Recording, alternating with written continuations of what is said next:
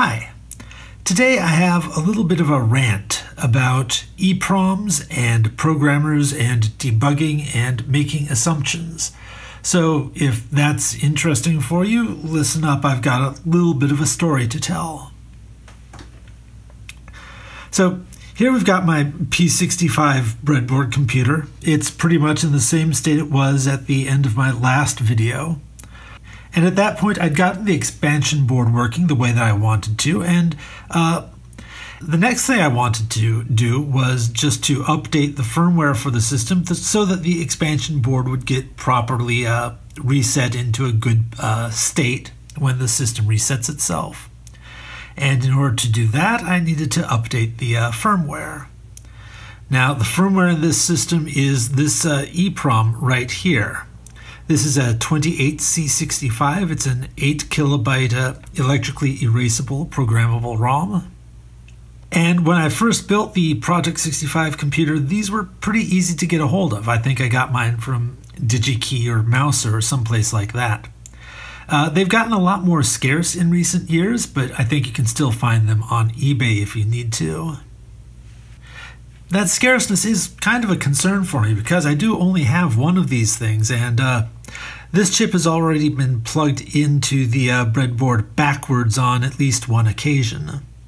Obviously, anytime you want to update the firmware, you need to take it out, put it into the programmer, then stick it back in when you're done, and accidents happen.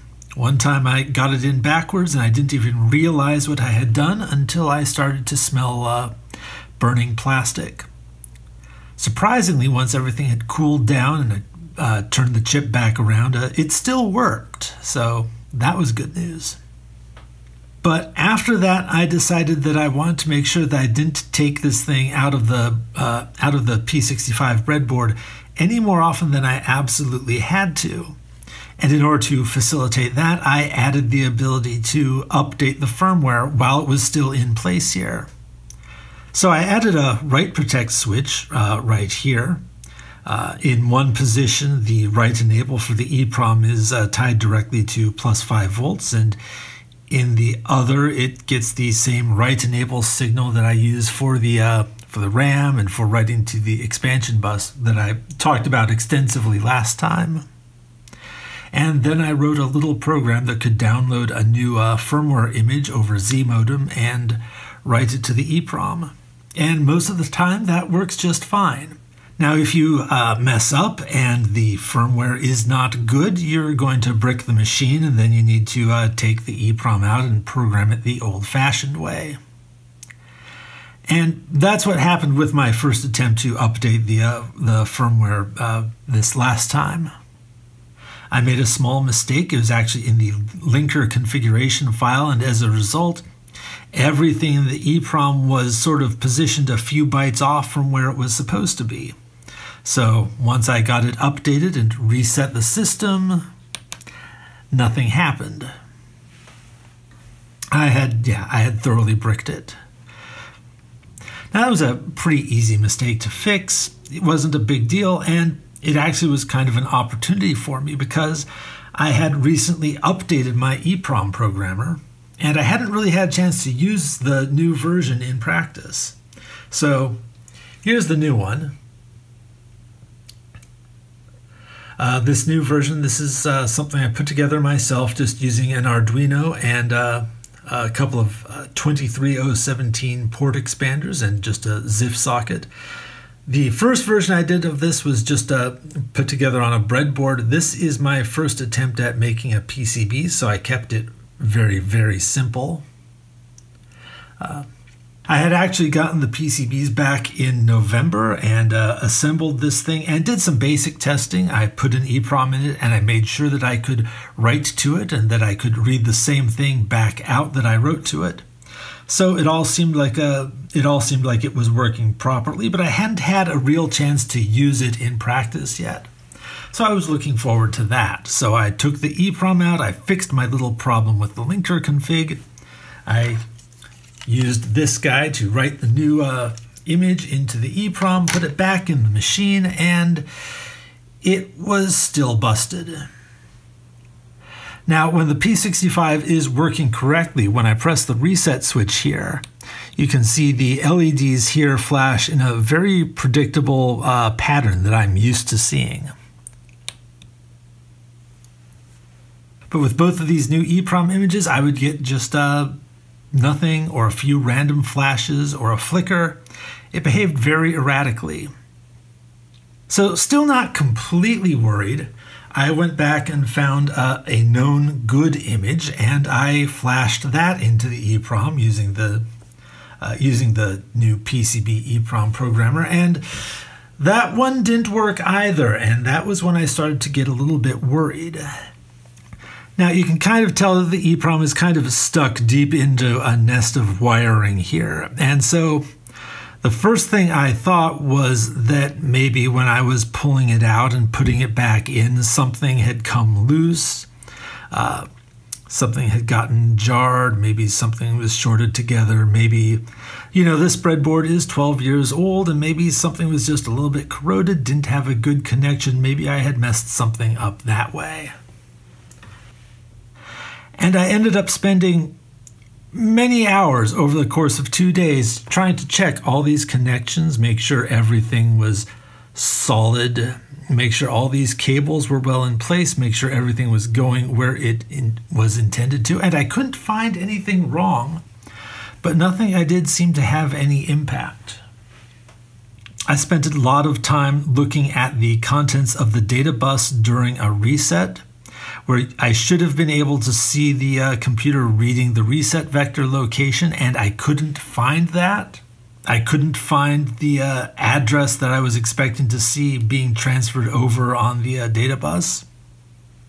And I was getting very worried and a little bit confused. I wanted to probe the address bus with the logic analyzer, but there's not a lot of room to get any kind of connection to the address lines here anymore because the breadboard is fairly complicated and has a lot of things attached and honestly is kind of a mess. So I was really getting to the point of desperation where I was thinking I was going to have to unplug a fairly big chunk of this in order to maybe take the LEDs out so that I could put some logic analyzer probes here in the same place to see what was happening or something like that, or take out the RAM and just run something completely from ROM so that the system was simpler and I could see what was happening. I was convinced for a very long time that the problem was with the computer itself and not with anything else, and that was an assumption, and it wasn't a very good assumption. And luckily, before I started disassembling things on a large scale, I paused and I asked myself, well, could the EEPROM programmer be completely broken in a way that just wasn't particularly obvious? It had been a couple of months since I had put it together, and I kind of had it in my head that I had tested it and it worked, but I didn't really remember how well I had tested it or what I hadn't done to test it. And before I did some major disassembly, it was a good idea to see if I could validate that somehow. But it seemed like in order to do that, I would need a second EEPROM programmer. But luckily, I kind of did have that. So this is the original breadboard version of the EEPROM programmer. Now it's had the chips, the 23017s that would go here and here, stripped out of it, but to put into the PCB version. Now when I built the PCB one, I was going to recycle this breadboard. I just hadn't gotten around to it yet. I'd shoved it in a drawer and I hadn't needed it yet. Well, that was very convenient because I was able to get this board up and running again very quickly and try writing an EEPROM image with it. And yeah, everything started to work. Everything was fixed, which meant that this guy had to be the source of the problem. The computer was fine, but the EEPROM programmer was doing the wrong thing. So is it possible for this to have had an error where it could write an image to an EEPROM, read the data back and get the exact same results that it was expecting, but the resulting EEPROM would behave badly when when being read from another system? Well, yeah, actually, there are a variety of ways that that could happen. If you juxtaposed a couple of the data lines, for example, everything be written incorrectly, but when you tried to read it back, the flipped bits would be unflipped. So with that in mind, it was time to go back to the schematics. And because I was looking for it, it jumped out at me right away. The problem is right here with the HGPIO pins that are tied to the least significant byte of the address bus. And quite simply, they are hooked up backwards from the way that I intended. Here the actual pin numbers are 0 through 7, top to bottom. Here they're 0 through 7, bottom to top. Now, this isn't inherently wrong. These are general purpose I/O pins. You can hook them up in whatever order you wanted to, but they are backwards from the order that I intended, and they are backwards from the order that the software that I wrote was expecting, which meant that the EEPROM image that ended up getting written to the ROM was completely scrambled. Luckily, this is the sort of problem that you can actually work around in software, which is what I've done for now. So here in the Arduino program, all I had to do was go into this function that sets the value on the address bus and add these 3 lines that takes the value in the lower byte of the address register and just switches around the order of the individual bits. And once I did this, the PCB version of the EEPROM programmer is working just fine. This is a little awkward to have to do it in software. Performance-wise, it doesn't actually make any significant difference, but it just looks kind of ungainly. So next time I do a revision of the PCB, I'll probably actually fix this. But for now, I think this is good enough. One final thing I wanted to mention is that I've been trying to get most of the code for these projects put up into a set of GitHub repositories. And I'll put a link to these down in the description.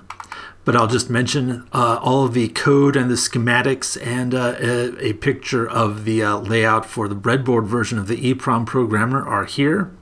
A lot of the code for the Project 65 computer is here. This includes the OS image, the in situ program for updating the firmware, and a few other programs.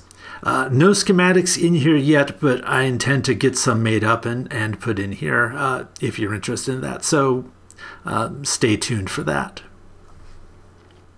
I also want to mention, after this particularly chaotic sort of update, some of my plans for the Project 65 computer. Now, it turns out that the breadboard stability issues really haven't been a problem. I just got kind of misled by my own assumptions, and that's okay, I suppose. But long term, I do want to do something to make sure that the project is going to be stable and working long into the future. And so I am looking into designing some PCBs for it and getting those built up. I'm not quite at the point yet where I want to do that. I need a little bit more practice with PCB making, and I need to do a couple of minor changes to the design, so that'll probably be coming up in the near future too. Just a few changes for convenience and to put things how I want them before it becomes more or less permanent. So stay tuned and we'll see how that all goes. So until next time, thanks for watching.